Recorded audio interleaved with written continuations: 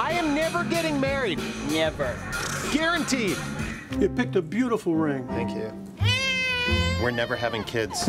I love it here. We are never moving to the suburbs. We are never getting one of those. We're never having another kid. I'm pregnant. I'm never letting go. For all the nevers in life, talk to State Farm agent David Smith in Clymer or Bill Thompson in Indiana.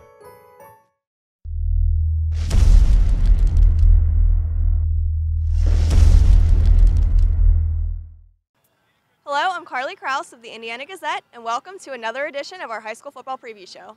This week, we're reporting from Weller Field, home of the Ligonier Valley Rams. Week 8 of the high school football season will be a huge one in the area. Penns Manor travels to Ligonier Valley for a battle of unbeaten teams with the Heritage Conference Championship on the line.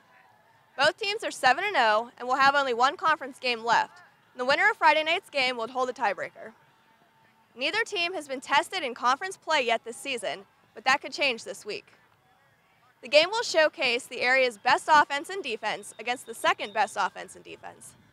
The Comets, who are ranked 8th in the state, boast an attack that averages 325.3 rushing yards per game. Last week, Penns Manor allowed 14 points after giving up only 7 all season. But the Comets scored on all 9 possessions and rolled to another easy victory. Ligonier Valley leads the area in passing, averaging 172.6 yards per game. The Rams have also only allowed 11.1 points per game. Ligonier Valley tops the District 6 Class AA rankings after a 56-0 win over Salzburg last week. In other Heritage Conference action, Northern Cambria welcomes Marion Center with a chance to stay in contention for a playoff spot. The Colts are 9th in the District 6 Class A rankings, with the top 8 teams earning a playoff berth. Northern Cambria lost a heartbreaker to Elk County Catholic last week in a non-conference game and is looking to bounce back and finish the season strong. Marion Center has lost 6 straight since winning its season opener and is coming off a 34-14 loss to Purchase Line. The Stingers are last in the conference in total offense, averaging just 206.9 yards per game. Salzburg travels to Blairsville, with both teams playing for their second win of the season. The Trojans haven't beaten the Bobcats since 1996 and haven't scored more than 13 points in a game yet this year. They have a -9 turnover margin. Blairsville, which has lost 5 straight games, hasn't dropped 6 in a row since 1978. The Bobcats are coming off a 62-14 loss to Penns Manor, in which they stuck with the Comets through much of the first half. Blairsville is second in the area in passing offense, with 164.6 yards per game. United visits Purchase Line in a matchup of 2 teams in the middle of the pack in the Heritage Conference. The Lions have won 2 straight and have some momentum after a big win over Hermo Center last week. United's Brent Mack surpassed the 1,000-yard rushing mark last week with a 235-yard performance. Purchase Line is 4-3 and coming off its first win in 3 weeks. The Red Dragons are second in the area in rushing defense, allowing just 120.7 rushing yards a game. Quarterback Shamar Campbell has rushed for 974 yards through the first 7 games and could surpass the 1,000-yard mark on Friday night. Homer Center plays at West Middlesex in a non-conference game. The Wildcats are 4-3, and the Big Reds, who are out of District 10, are 5-2.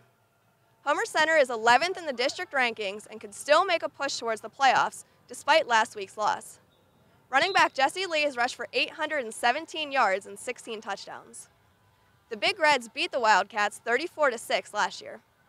Playoff berths are on the line as the WPIAL goes into its next-to-last weekend of the regular season.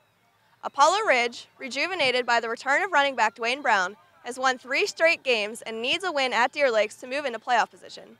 The Vikings sit in 5th place at 3-3, 1 game behind Deer Lakes and Valley in the Allegheny Conference, and can move into a playoff spot by beating the Lancers on Friday. Apollo Ridge holds the tiebreaker over Valley and can gain some advantage over Deer Lakes with a win.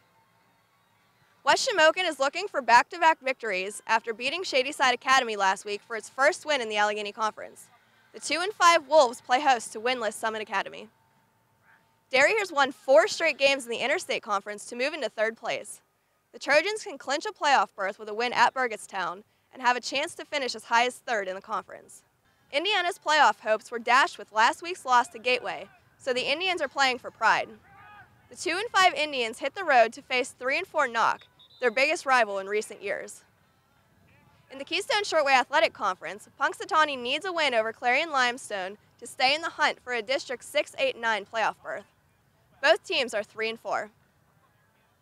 Be sure to pick up Saturday's paper for full coverage from Friday night and check out live scoring updates on Fridays at IndianaGazette.com.